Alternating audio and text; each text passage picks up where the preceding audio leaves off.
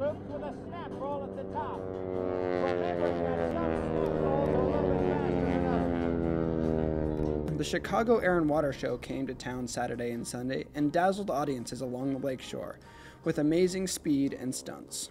Formation moving off to the left, we're going to call that the diamond. One of the highlights of the show was an FA-18 fighter jet, who was mic'd so that he could talk to the audience and commentator. All right, now you showed them how you can go fast. Are we getting close to that slow speed pass? Oh, there. We're going to do a square loop next. Sounds good. All right, folks, square loop.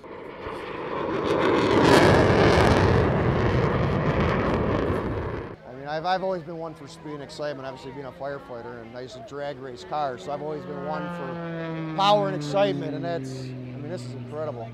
Grilling, getting it over, having the food ready so you can see the show and have a good time. Just the enjoyment, probably the speed of it, the enjoyment. When the fighter planes go over, the loudness of it and everything else. The military was also honored and recognized in a variety of ceremonies.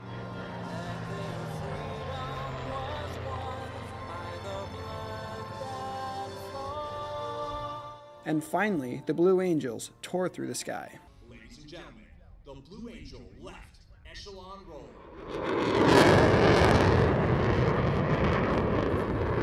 For the Northwest Passage, I'm John Canadian.